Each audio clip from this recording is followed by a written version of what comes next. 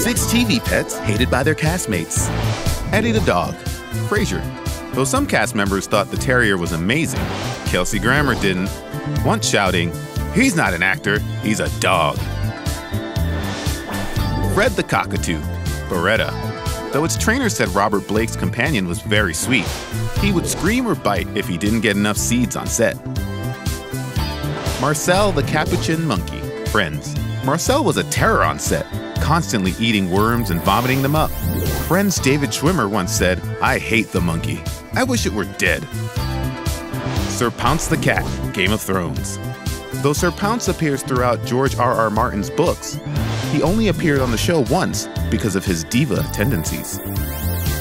Cosette the dog. The Sopranos. When Tiny Cosette died, the cast wasn't all that torn up about it. According to Drea Di Matteo, the dog had a nasty tendency to nip. J. Fred Muggs the chimpanzee. Today.